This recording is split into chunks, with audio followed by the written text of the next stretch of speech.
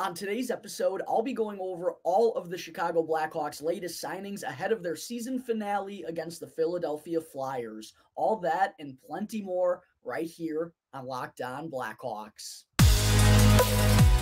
You're Locked On Blackhawks, your daily podcast on the Chicago Blackhawks. Part of the Locked On Podcast Network, your team every day.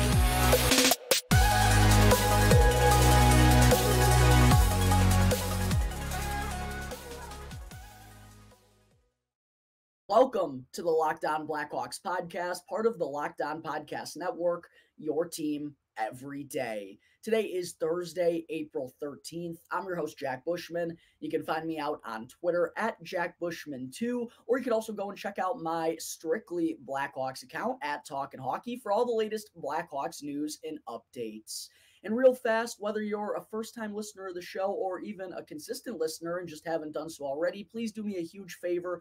Go and show some support real quick. Go and subscribe to the YouTube channel, which is 100% for free. And while you're there, make sure to smash that like button down below, comment, and also turn on those push notifications so that you can get notified when the episode gets uploaded to YouTube each and every day. And for you audio folks, you can also go and follow the show 100% for free wherever you may be listening to your podcast. Make sure to be downloading all of the latest episodes. You can also go and leave me a review on either Apple Podcasts or on Spotify, which I would greatly appreciate. Just want to say thank you everyone out there for all the support. All right, enough of that. Good morning, everyone. Thank you all for joining me on another episode of Locked On Blackhawks, your one-stop shop for all things Chicago Blackhawks. And thank you all for making the show your very first listen here to start off your day. As you all know already by the title of today's episode and by the intro, I will be going over the Chicago Blackhawks' recent signings that they've made here in the past couple of days. And what I wanted to start with was the announcement that 2020 second-round pick Drew Commesso has officially signed his 3-year entry-level contract after wrapping up his junior season with Boston University. And Commesso was a huge part of the Terriers' success this season, a big reason why they were able to reach the Frozen Four in Tampa Bay. Commesso was actually named the most outstanding player in his region after giving up just 2 goals in those 2 games to help lead Boston to the Frozen Four before they ultimately ended up falling short to a loaded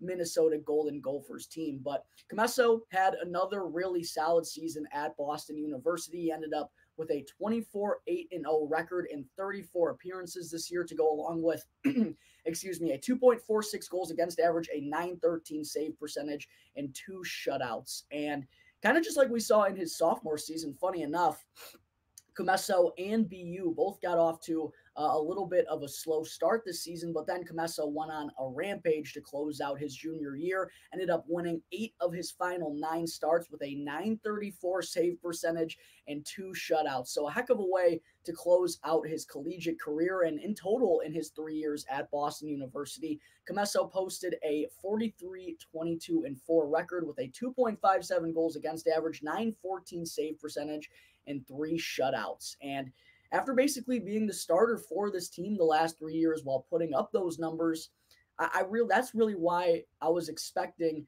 Drew Commesso to make the jump in to elect to turn professional after wrapping up this year, because, he had been the guy there for the last 3 years, really been the starter and just had a ton of good experiences. I just don't know what more he really had to prove at that level. So that's why, as I've talked about on the show many times here in the past month or so, that I expected Drew Commesso to wind up signing his entry-level contract, and that's exactly what ended up happening. He's actually going to be joining the Rockford Ice Hogs for the completion of this season. He signed a professional tryout with Rockford. I don't think he's going to get in any game action or anything, but likely just going to get some practice reps and get some feels of the professional level with a lot of his future teammates. But yeah, I thought this was just a clear-cut next path for Commesso in his development, right? He's just got so many good experiences under his belt already, not only with BU,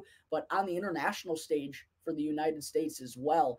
We saw Commesso represent the United States at the Olympic Games a year ago, and that actually went really well for, I think he was still only 19 years old at that time. He's 20 still at the moment. He'll be turning 21 later this summer in July. But yeah, at the Olympic Games, Commesso got 2 games worth of action, and he actually only gave up 2 goals there as well, with one game being a shutout for him. So a lot of good experiences at BU internationally. I know he didn't get to play for the United States at the World Championship, but he did travel with that team, and, just kind of understanding what that atmosphere was like. I certainly don't think that can hurt in Comesso's development. So yeah, for me, this just made too much sense, and I'm super excited to see Drew Commesso take that next step in his career. And with this now being official, Commesso electing to turn professional makes for a pretty intriguing pipeline for the Blackhawks in net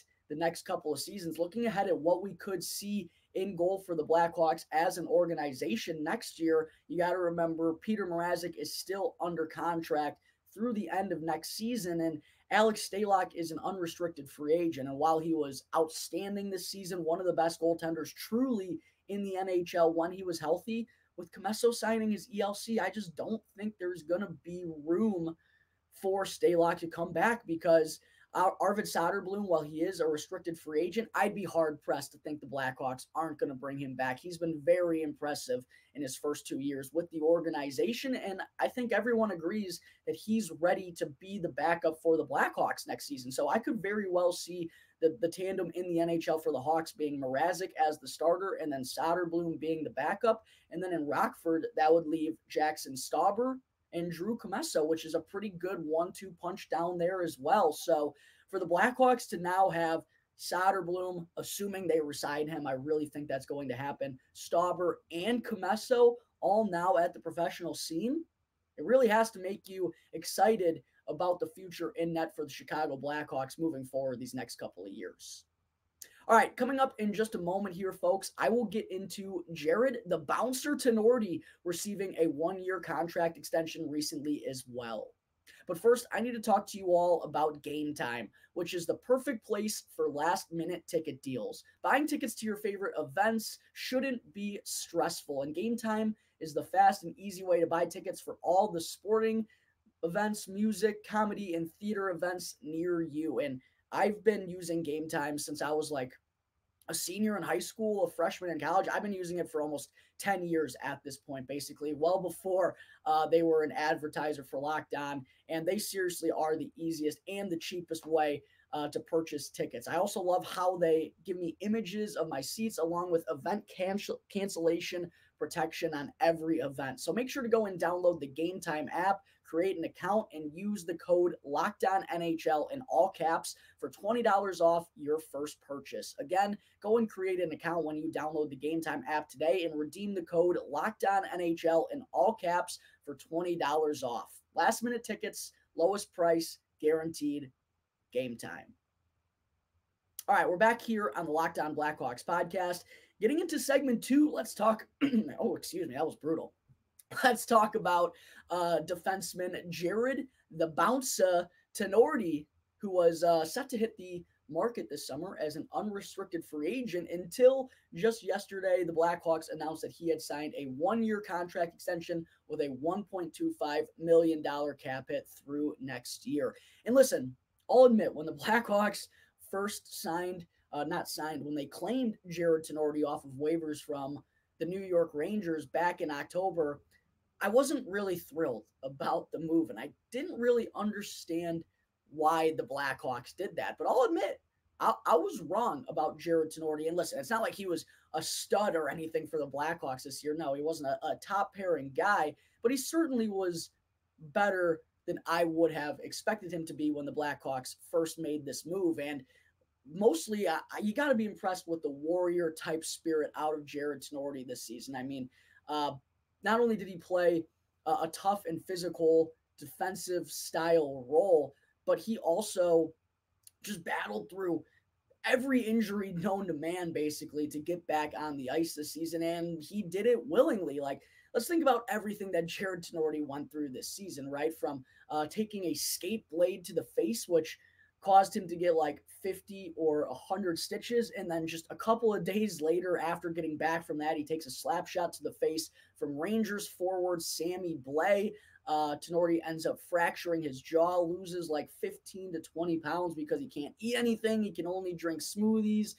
Gets back out there on the ice, and in like his first or second game back from that, he's dropping the gloves and fighting after just recovering from a broken jaw. I mean, not something I would recommend, but something that Jarred Tinordi seems to be quite willing to do, because it wasn't the only time that he fought just coming back off of that injury. Just an absolute fearless guy out there. Unfortunately, he's dealing with a hip problem as of right now, which is going to force him to miss the season finale tonight against the Philadelphia Flyers. But just a incredible job done by Jarred Tinordi this season when he was healthy. And again, just kind of a selfless role, being a big physical defenseman, which the Blackhawks needed on their back end of this season. He also blocked a ton of shots.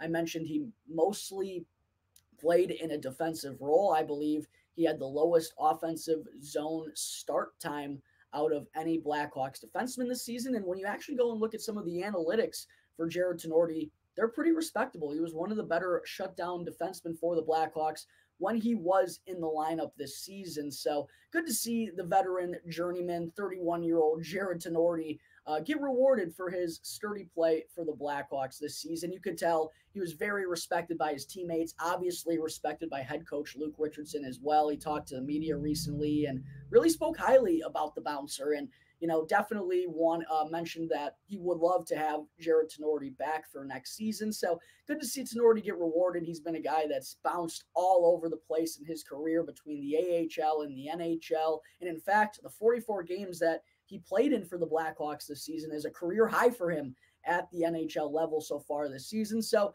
good to see Jarred Tinordi get rewarded, like I said, and he actually gets a pretty lofty deal based on because of how the Blackhawks are needing to reach the salary cap floor for next season. Like Jarred Tinordi, for any other team in the NHL, and listen, I respect what he does, but he's not going to get $1.25 million, even if it is for just 1 year, out of any other club around the NHL. The only reason he got that is because the Blackhawks are saying, hey, we appreciate what you did for us this season. Here's a nice little bump up. And oh, by the way, we don't really mind throwing money around right now because we're going to hit that salary cap floor. So I think that just also kind of goes to show you how the Blackhawks are going to go about things this year. And, we've heard that Max Domi could be someone they look at bringing back, because obviously he was very respected by the Blackhawks fan base and coaching staff as well. And the Blackhawks will be capable of giving him probably a better offer than anyone else across the NHL will, because they have so much money to spend at this point in time. So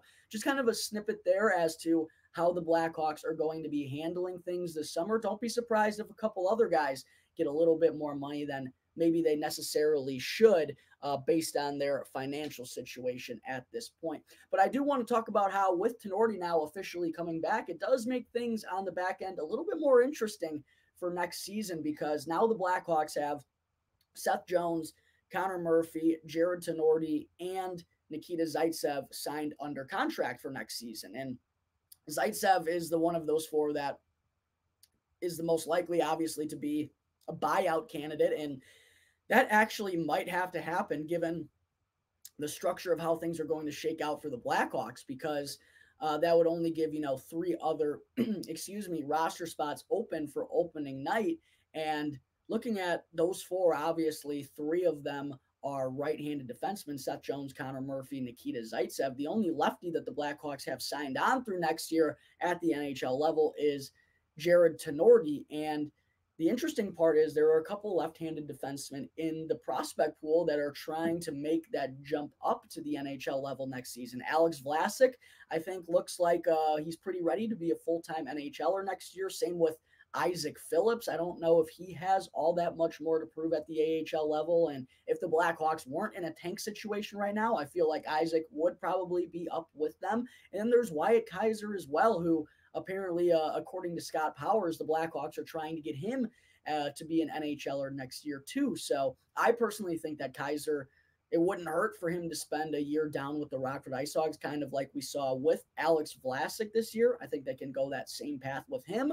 But obviously, it's all going to be up to how Kaiser looks this summer and how well he performs during training camp and all that stuff. But with those 3 all coming up, Plus, you got to remember Caleb Jones is a restricted free agent, and based on how he's played so far on the top pairing with Seth, I think he's been really good. And I just talked about this a couple of days ago. It's quietly been one of the best, if not the best pairing for the Chicago Blackhawks this entire season. Plus, with Seth obviously going to be here for the long haul and potentially being the next captain of this organization, you know, it would be a nice little thing to do to keep his brother around. And I do think Caleb has been good enough in the second half to warrant another maybe 1 year deal as a restricted free agent this summer. So we could see Caleb Jones being part of the mix as well. That's another reason why I do think Nikita Zaitsev is going to get bought out. And then one thing not to forget about too is 2022 7th overall pick Kevin Korchinski has a really important decision to make this summer about his future as well. And after lighting up the WHL once again this season, he's in the midst of a postseason run with the Seattle Thunderbirds.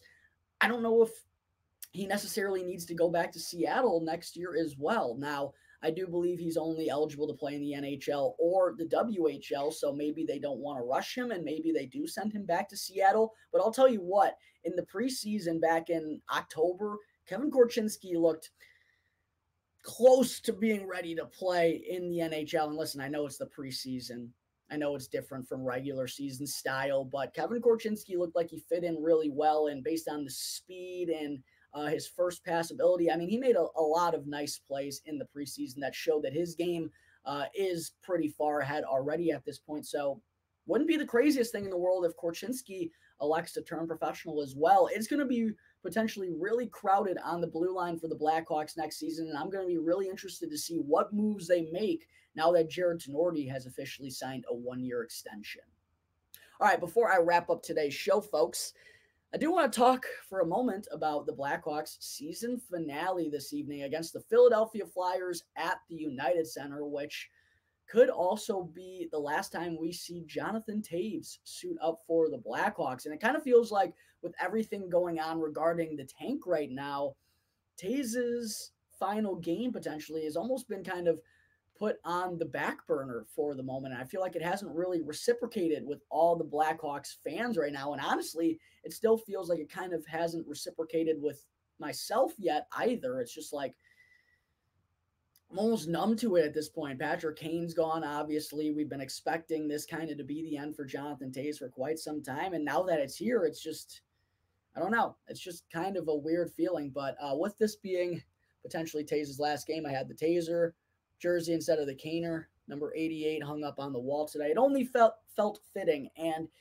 if this does wind up being the last time that we see Jonathan Toews in action with the Chicago Blackhawks, I just want to say thank you to the captain for everything he's done for this organization. And I'm just so grateful for growing up a fan of that team, the best Chicago Blackhawks run in franchise history, and for all the memories that are, forever going to be ingrained in my mind and everything that I'll always cherish about this organization. It obviously wouldn't have been possible without the efforts of number 19, Jonathan Toews. And there are just so many moments that, man, I'll never forget. I'm not going to go on the whole speech here today because if this is the finale for Jonathan Toews like we all expect it to be, there will be obviously an episode dedicated to him and my favorite memories and moments of his entire career and just a deeper dive into his historic Hall of Fame career. I'm going to save it for that, but just want to say to all you Blackhawks fans, listen, I know there's not a whole lot to be tuning in for right now, but this could be the last time we see number 19 at the UC. And while we do need the Blackhawks to lose this game tonight against the Flyers, I'm not going to say, let's send Jonathan Toews out with a win, but it would be cool to see him at least, find the back of the net for the Blackhawks here tonight, especially after getting ripped off in that game on Monday against the Minnesota Wild, where it looked like he had scored a goal, the UC had erupted, and then the officials called it back after determining the Wild had touched the puck on a delayed penalty, which didn't even know was a thing. I've never seen that called one time, and I've been watching hockey for like 15 years now at this point. So it would be cool to send Jonathan Toews off if he could send off with, one final goal at the UC and leave the fans erupting for him. But yeah, sad and weird times to be a Chicago Blackhawks fan. Could be the last time after 16, 17 years that Jonathan Toews plays in a game with the C on his jersey for the Chicago Blackhawks. Just a really weird feeling going into today's game. But as far as the tankathon standings, obviously, as I just mentioned, the Blackhawks need to lose this game tonight against the Philadelphia Flyers to have any chance whatsoever at finishing in last place.